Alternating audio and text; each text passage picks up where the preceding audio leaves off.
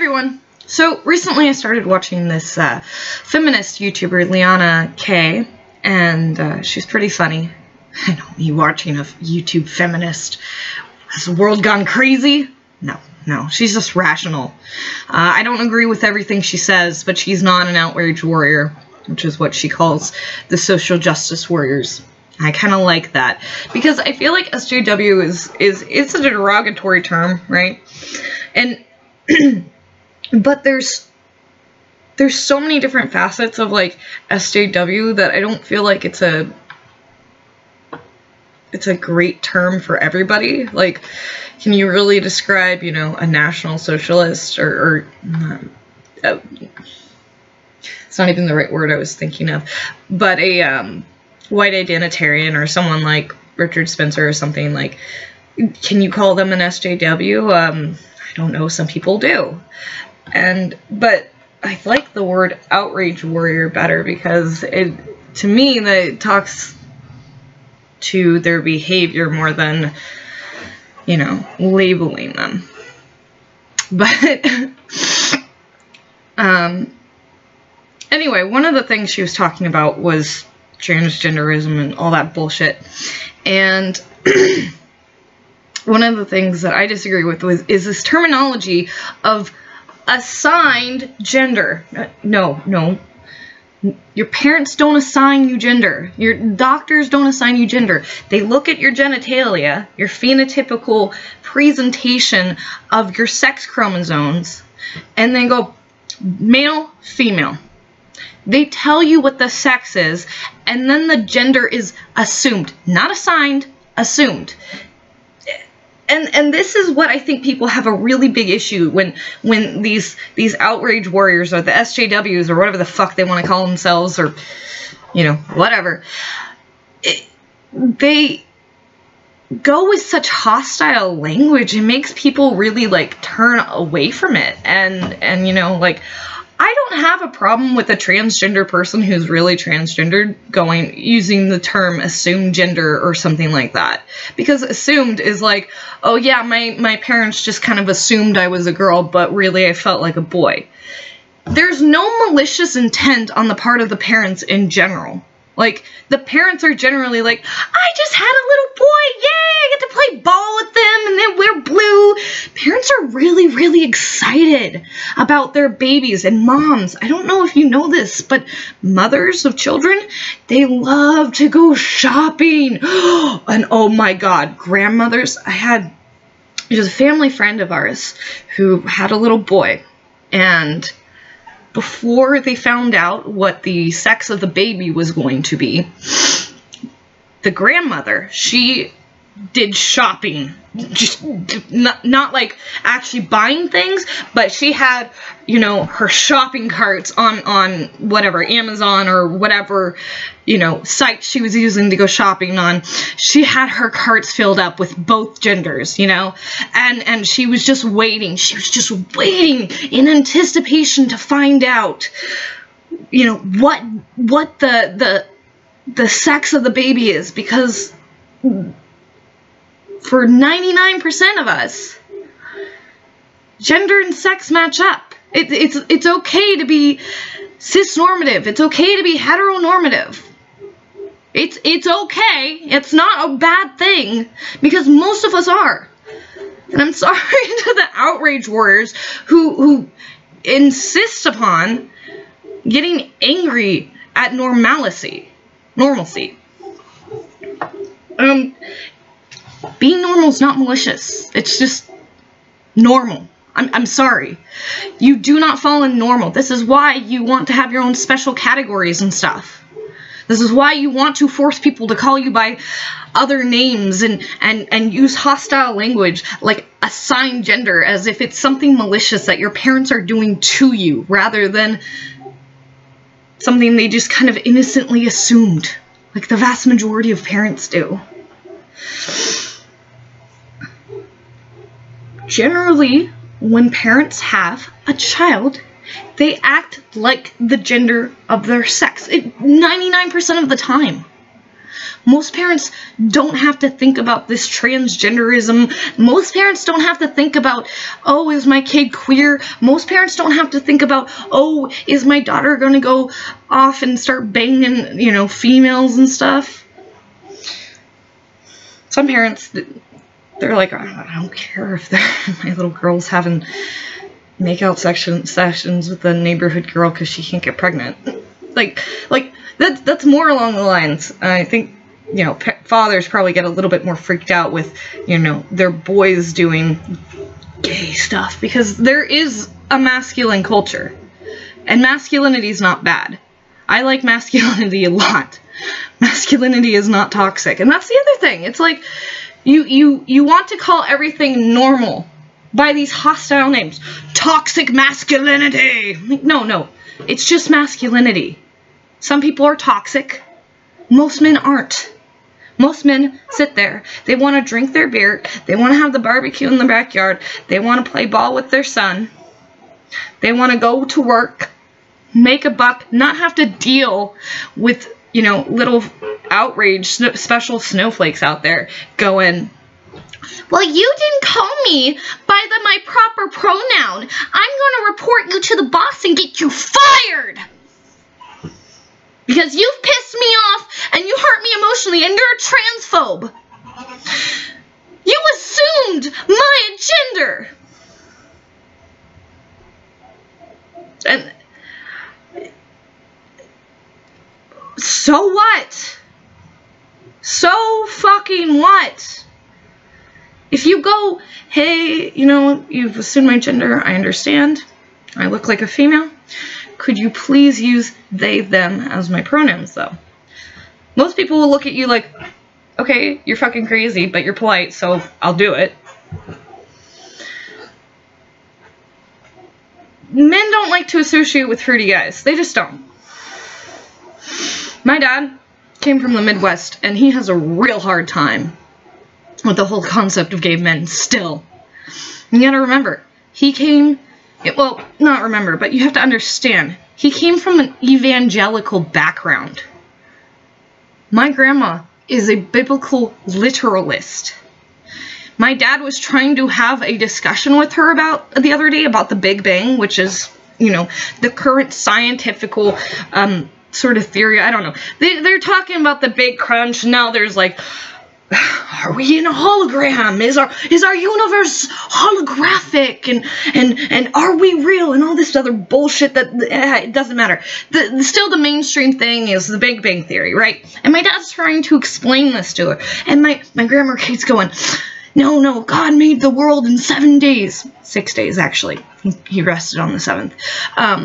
God made the world in 7 days, blah, blah, blah, blah, blah. It's exactly how it happened in the Bible. And my dad goes, well, okay, we understand that God created the world. That's what the Bible tells us, okay? That's great, but how did he do it? How? And my dad's like, he could have used the Big Bang. He could have, you know, you're talking to an extremely religious woman here. And she cannot grasp the concept that, ooh, maybe God works through nature, and we can study nature and find out how it works, and that's okay. And it's okay to understand the mind of God. I think that's actually one of our duties, to understand the mind of God, and you understand the mind of God through doing experiments and scientific research and trying to come up with theories. How did we get here? The exploration is a good thing. People from evangelical, very, you know, hell and brimfire type backgrounds, they don't have the same openness of mind. And my dad came from that. If you're gay, you're going to hell. It's a sin. That's probably what he learned repeatedly. And you gotta, my grandma was not a nice person. So any deviation from the biblical, no, not even. I remember one time I had been watching like documentaries on like Dante's Inferno and like Paradise Lost and stuff like that. And, you know, these are guys who were angry at like the Catholic Church, who wrote these treatises and stuff, and like you learn about them, and some of the imagery that they use is like the very pit of hell is cold. It is cold, and the devil is sitting there in a frozen lake. And he's got 3 heads, and he's blue, and he's devouring, just chewing on the souls of the damned. And that's the deepest, lowest level of hell. And the reason why it's cold is because it is so, so, so far away from the light of God and the warmth and the love of God. It is the coldest place in the spiritual realm, you know, the furthest from the light of God. It is so far from the light of God that there is no warmth, no love, no nothing good at all. And that's where the worst of the worst go. And so I brought up this concept to my grandmother. She goes, no. It's fire and brimstone. No. Just to immediately dismiss it. You cannot talk to her about anything that might be slightly outside of what the biblical texts actually say. And after that point, I was like, okay, I'm not. Yes, Grandma, I believe in Jesus. Yes, Grandma, I'm saved.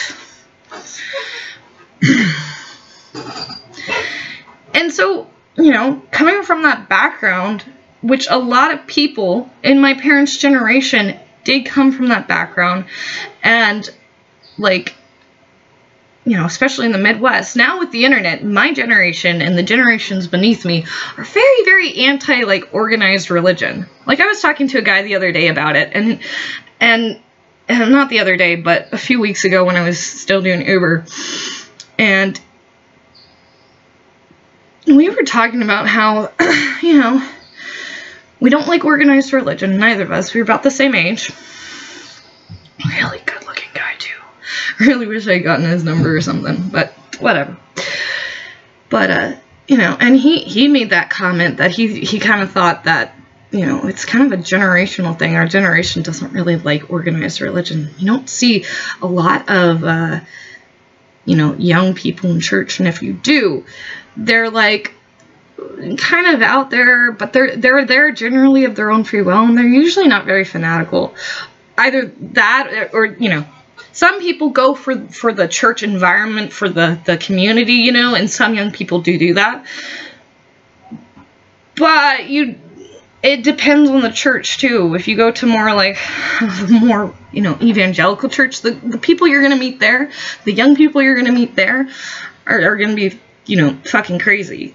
They're going to be really, really into the religion. You don't go to an evangelical church that's all, you know, like a mega church, hell and brimstone type thing, unless you're really into it in our generation.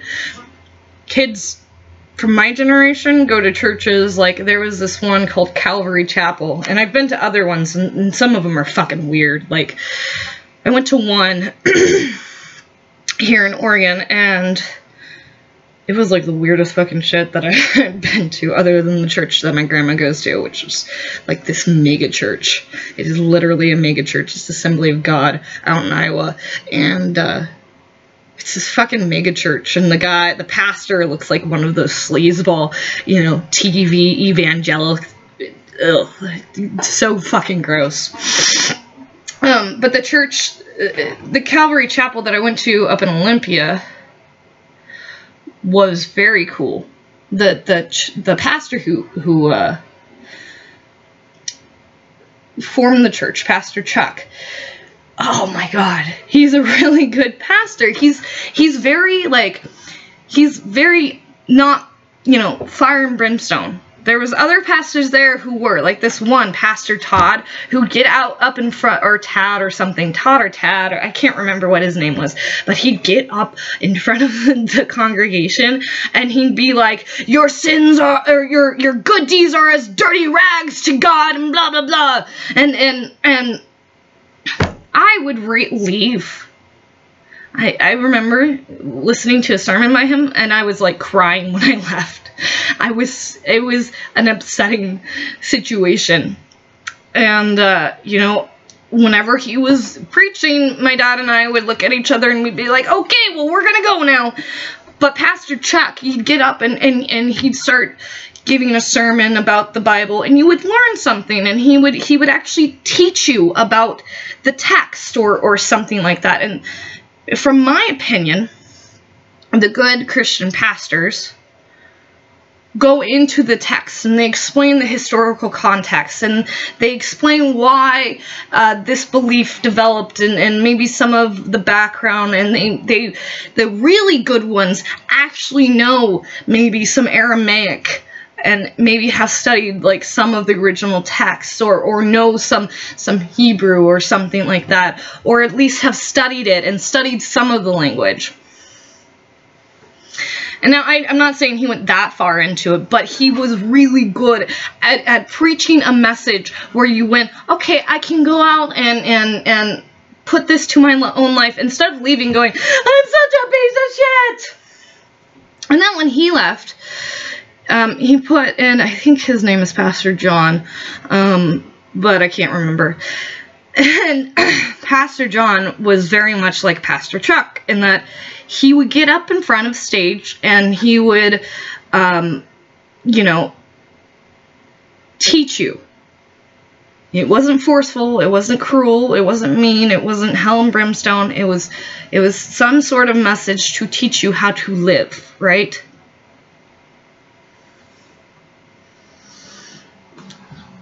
And so the people that I met there, the teenagers and the young adults that I met there were really, really fucking cool people. And it was Olympia, Washington. And back when I was a kid, before all the racism and shit hit the fan at Evergreen, Olympia was a really fucking chill place. Like, you know, the kids around would smoke pot constantly, you know, and the police, you know, oh, smoking pot, right? Yeah. We would have, every day on 420, the groups of people would gather downtown and smoke pot, and the police would just kind of patrol.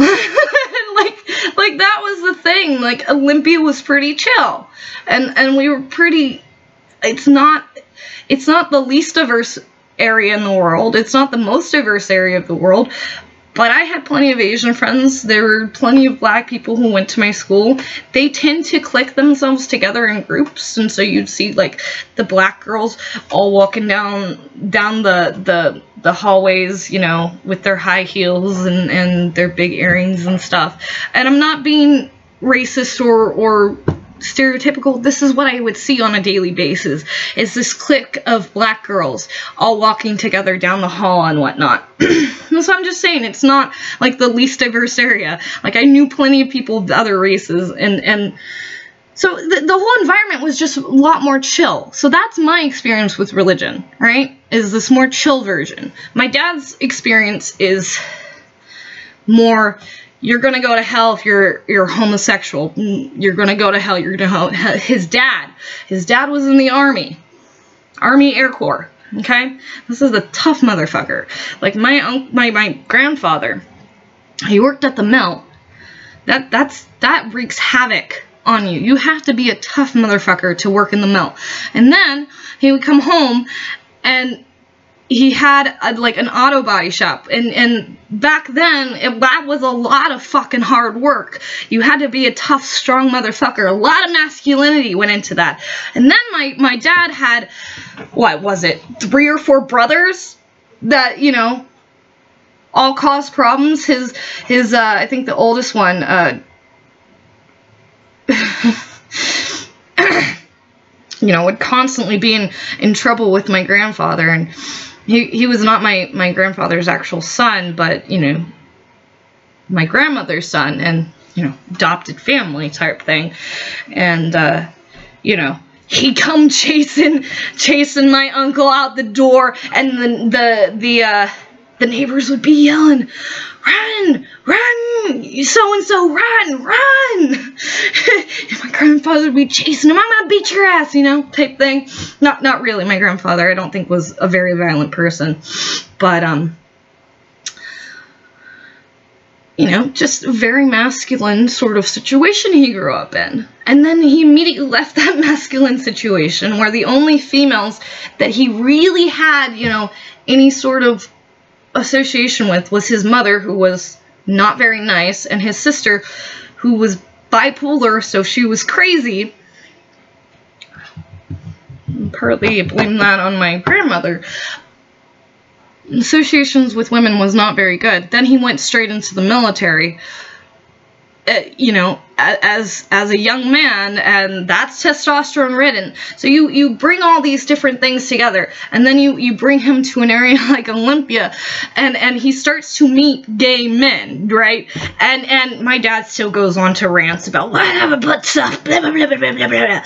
And you still catch him doing it, and he's just so uncomfortable with it, even though he's had friends. He goes there's a politician up in Olympia that he knew, who was on the city council, Jeff Kingsbury, who was a gay man, and this guy was a great guy, you know, city council. He ran children, like a child theater troupe type thing downtown Olympia, you know, great community member, all that stuff, really good guy, and from what I understood was not very focused on his gay identity, you know.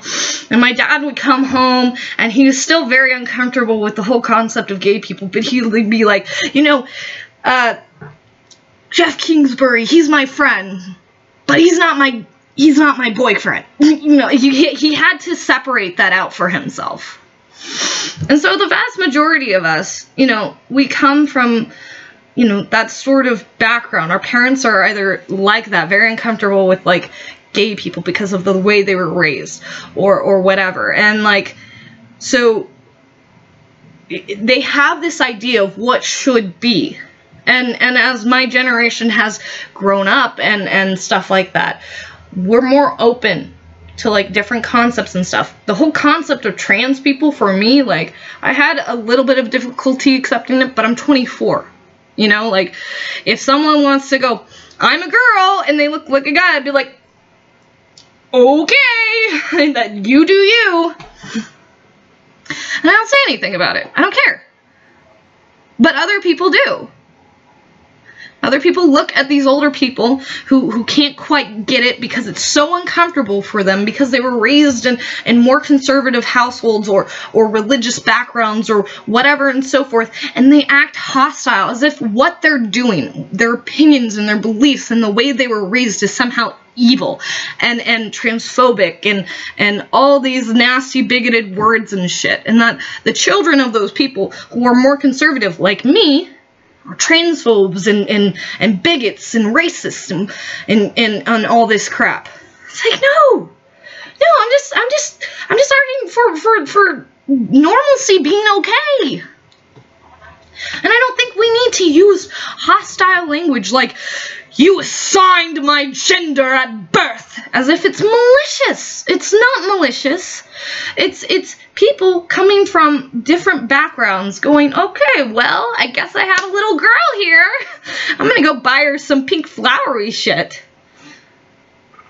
There's nothing wrong with assuming your baby's gender, because 99% of the time, you're probably gonna be right.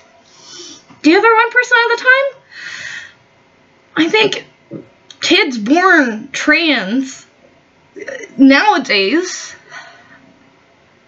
they have a lot more, you know, support than in the past. And this has been an ongoing thing. I remember when I was young, being in school and watching videos about how some trans boy was murdered because he was trans and he wanted to come to school in a dress, and some of the bullies at school, like, beat the shit out of him and ended up killing him or something. I remember stories like that. Can you imagine that happening today? I can't. Because what would happen is that there would be so much fucking outrage, and it would be used over and over again. People will just look at trans people and go, it's not fucking worth it. It's not fucking worth it. People care too much about them. It's not fucking worth it. I'm not gonna fucking do it. Like, when was the last time a trans person was actually killed? I don't know. And here's the thing. I think I would have heard about it by now because the outrage warriors would have been talking about it incessantly. But when was the last time it really, really happened? You can go out and say whatever crazy shit you want to say, and odds are it's not going to get you the shit beaten out of you, unless, of course, you are, you know, conservative or you misgender someone or something like that. There's so much hostility. There's so much hostility, and it doesn't take into account the cultural influences that people face. And part of the problem is, you know, isolation and echo chambers and stuff like that, and this revolving, you know, victim mentality that keeps going on and on and on and on and on and on and on. I was talking to this one guy on Whisper. Stupid fucking app. But, I like to troll people on there because it's completely anonymous.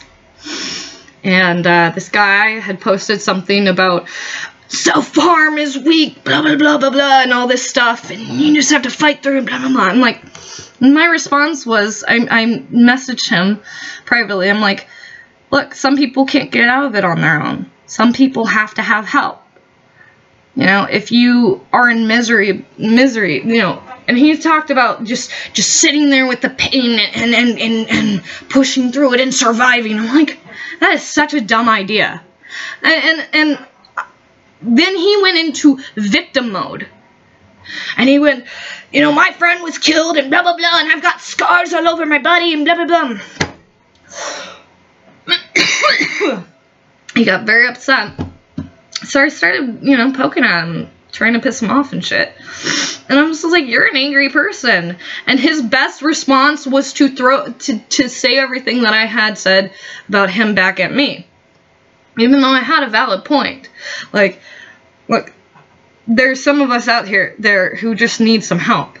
And we're not supposed to have to do it all alone. This is why we build friendships. This is why we build relationships. This is why we get married. This is why we have family. And I try so hard to be nice to my sister because I want to have a good relationship with her. Because I've watched my mom's side of the family disintegrate because of her brothers being jackasses. Now, we still have one brother that we talk to, but the other two, one disowned the family completely, and the other one is a psychopath. And we don't talk to him anymore. And I don't want that. What I want is to have my sister when I'm 60 years old and be able to call her and be like, oh my fucking God, do you know what little Johnny did today? Assuming little Johnny's like my grandchild or something. You know, some bullshit. I want to be able to call her and talk to her, and then she'd be like, oh, that's so terrible. You know what? Though Kennedy just got pregnant again. Her child. I love my niece so much. And that's the other thing. It's like, and then, you know, this whole thing is like, I think people right now, they get so isolated from each other, and that's one of the reasons they get hostile, is because in our society, for whatever reason, we're being told that the family's bad. There's like this push against family, against people having babies, against, you know, things, and I think that's cruel. I think when you have a single child, it's cruel. If you're gonna have children, which you probably should, you need to have at least 2 or 3. It's one of those things where it's like, okay, you're going to have kids. Well, you want to make sure you have siblings for that child, because that's going to be their best friend, even when they hate each other and they haven't talked for a year. And mind you, me and my sister did not have a great relationship when I was young. She left when I was 13. I saw her periodically throughout my life, you know, from the ages of 13 to 18, but we didn't talk. We didn't text each other. We didn't have a relationship. When she moved back in, it was like cats and dogs fighting. And eventually, things normalized. And we started building a relationship. And then she moved away again. And she came back. And you know, when she came back, I tried really, really, really hard to develop a relationship with her. And I realized when she got pregnant that I want to see my niece. You know, I want to see the children in her life because they're my family. And I want to build those relationships. I want to have that support. I want to be the support for those children. I don't know. When you become so hostile against your parents that you're like, I fucking hate my parents because they assigned my gender at birth. It's like, what the fuck are you talking about? Your parents love you.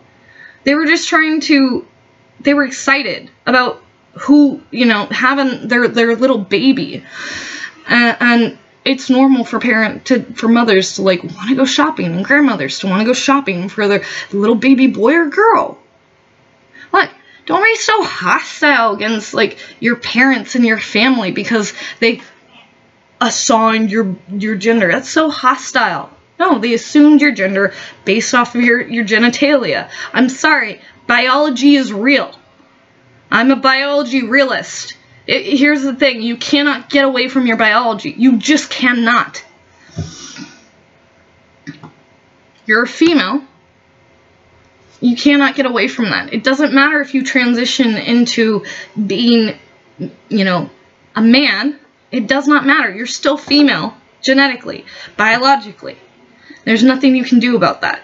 You can change your hormones, you can change your phenotypical appearance, and you can change the way people perceive you so that they call you man instead of woman, but you still can't change your biology. Your biology remains the same regardless of what you do to yourself. You can change your phenotypical appearance through hormones, which a lot of people do, and that's perfectly, you know, valid, I guess, if you're over the age of 18, even though it makes me uncomfortable. I don't like artificial hormones in general, and it really bothers me to have to take birth control. But, see, that's one of my own things. It's just like, I think people should just live naturally. So, I don't necessarily agree with the artificial hormones and all that crap. But that's a personal thing. I'm not trying to attack anybody. But here's the thing. If I share, like, that opinion with the wrong person, I'm going to get called a transphobe. I'm not afraid of trans people. Why would I be? I'm not afraid they're going to come after me. I am kind of scared of, like, the crazy outraged liberals, though. Like, the regressives. Like, you know, you hear stories of, like, Trump supporters going to bars in New York and getting the shit beat out of them and having glass bottles broke on top of their head. And you know, like, one of the reasons I really did not want to be an Uber driver anymore was because I was fucking terrified that I would run across the wrong liberal and they would try to beat the shit out of me or something for being a conservative if I said the wrong things.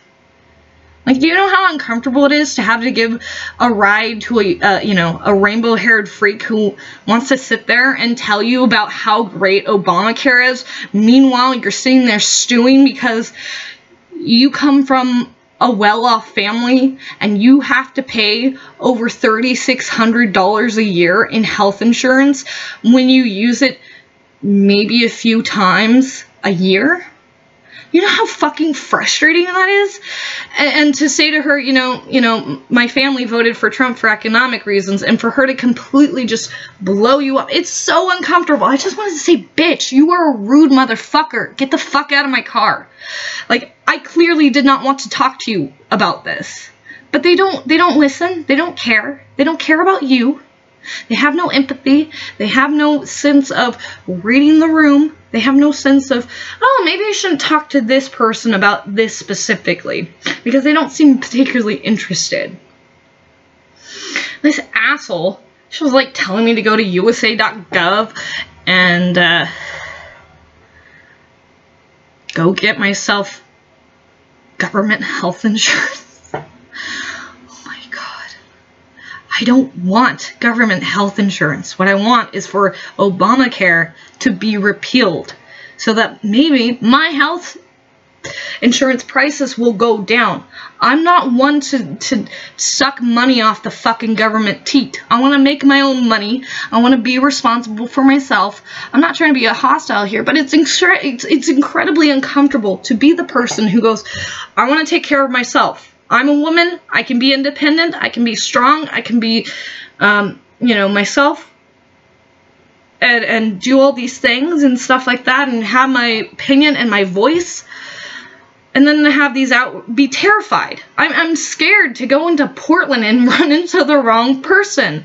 So if I think when I went down with like my jackass ex-boyfriend, not that he goes into Portland with me, but if I were, you know, I'd fucking wear a MAGA hat. I'd be like, yeah, bitches, cause he's 6'2", or no, 6'3" or 4". I think he's 6'3.5" or something like that. He's a big fucking guy. He was a football player in high school and shit. Yeah. He was a big dude.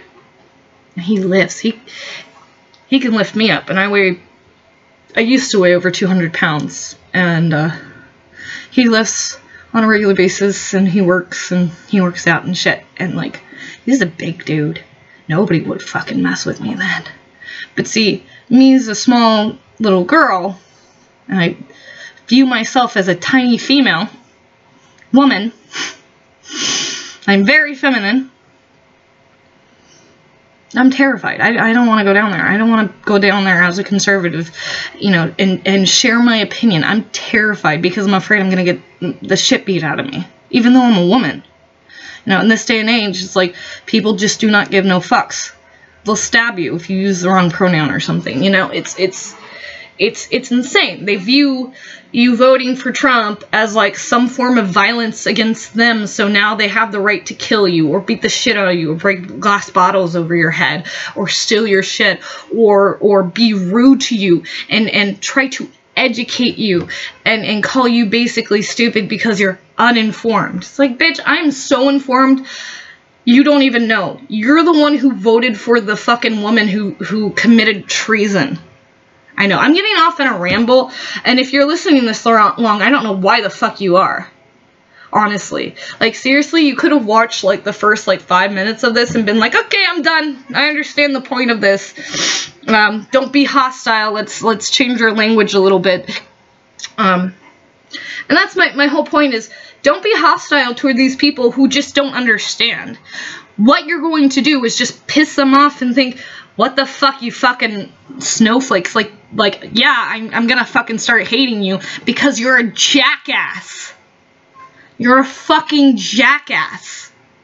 You do nothing for your movements when you use aggressive language like, they assigned my gender at birth. No, they did not. They assumed your gender. And assuming is a perceptual thing.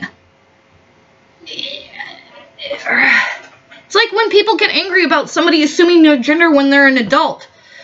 I'm sorry, look more like a female if you want me to call you she. It's not natural to go, what gender is that person? And quite frankly, if someone walked up to me and be like, what's your gender? I'd be like, what do you think my gender is? And if they didn't want to answer because they were afraid, I'd be like, you're a fucking moron. I'm a woman, you dipshit. Like, assume my gender, please. I want people to assume my gender because it makes my life easier. When somebody walks up to me and goes, hello, miss, I go, yes, that's right. I am a woman. Thank you for acknowledging the fact that I am female. I like it. I like being called by female pronouns. I'm cool with people assuming my gender. And for 99% of us, 97% of us, whatever the amount is, it's in the 90s, we prefer being our gender to assume.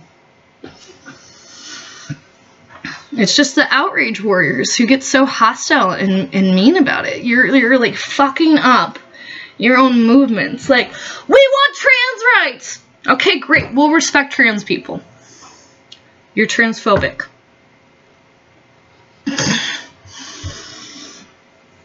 and they come up with these words that mean nothing. Transphobia means nothing. And come up with these fucking stupid words that are just meant to be diversive and enraging.